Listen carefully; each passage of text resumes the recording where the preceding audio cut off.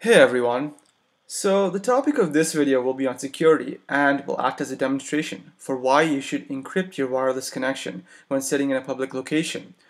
I will be demonstrating two Android-based applications in this video by the name of Wi-Fi Kill as well as Droid Sheep, and how someone can use these applications to extract information about you, in addition to how they can interfere with your ability to browse the internet, and even how they can gain full access over accounts that fail to use a secure connection between yourself, the client, and the application's web server.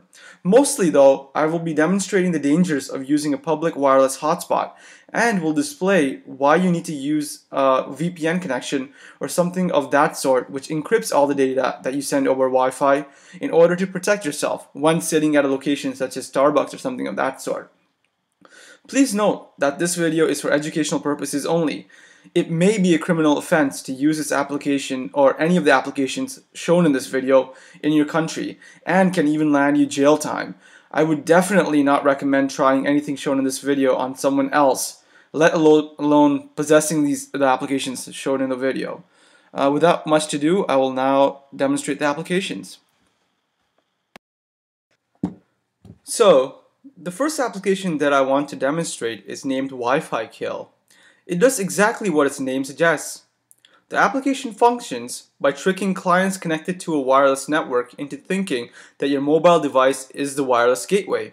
In turn, the packets sent by the wireless clients will go through your mobile device rather than directly through your router.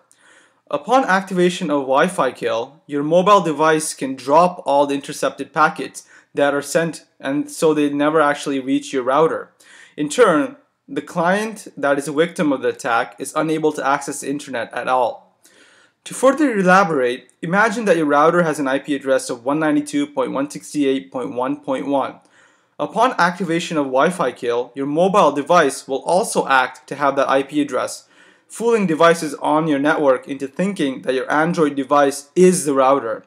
In turn, packets will be sent to your phone or your tablet, where they can be analyzed and dropped so that they never actually reach the router, and thus the signal to the communication between the client and the router is terminated essentially, and they're unable to access the internet.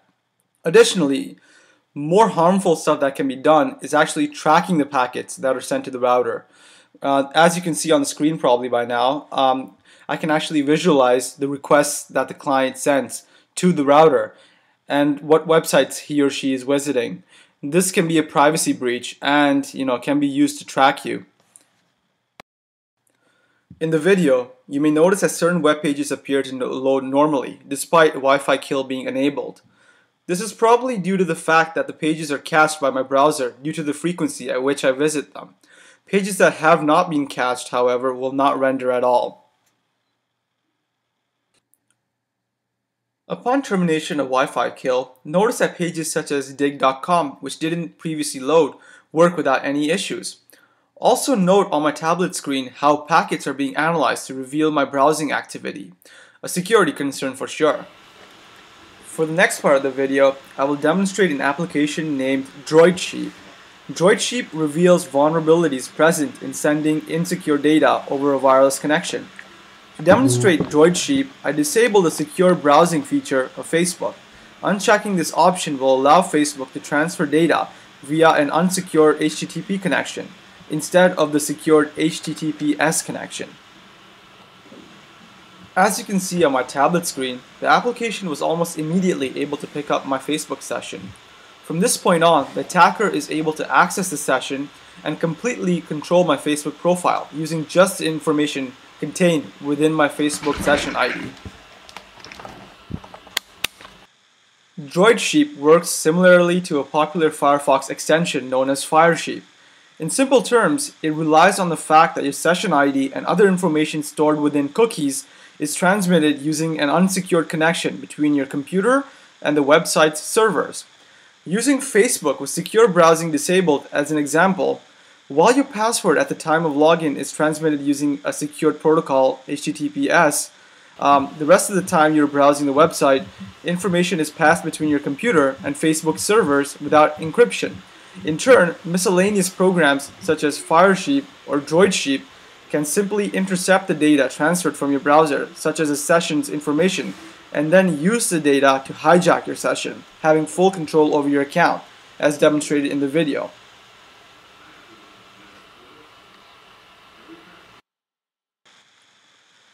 So I'm just going to refresh my Facebook account on my laptop, and you should see the update that I posted using Droid Sheep on my profile. And there it is. It says hello from Droid Sheep.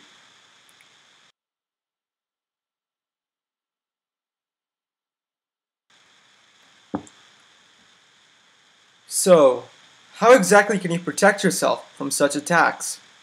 First and foremost, for Facebook, enable the secure browsing option under the Account Settings panel. It should be located under the Securities tab.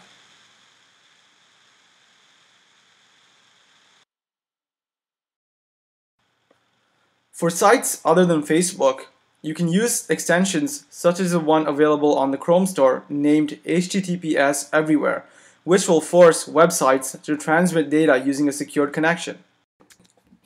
Additionally, you can also connect to a virtual private network, or a VPN. I have covered how to set up and use a virtual private connection in my past videos. VPN encrypts traffic exchanged between your computer and the website's servers. As explained at riseup.net, with a virtual private network, your traffic is encrypted on your computer. Then it passes through your ISP and onto the VPN server, where it is decrypted and then forwarded onto its final destination. In turn, session hijacking is very difficult, if not impossible, while connected on a VPN connection. Thank you for taking the time to watch the video. I hope the content was useful and enjoyable. Please feel free to leave comments, feedback, and subscribe to the channel. I would greatly appreciate it. Thank you very much.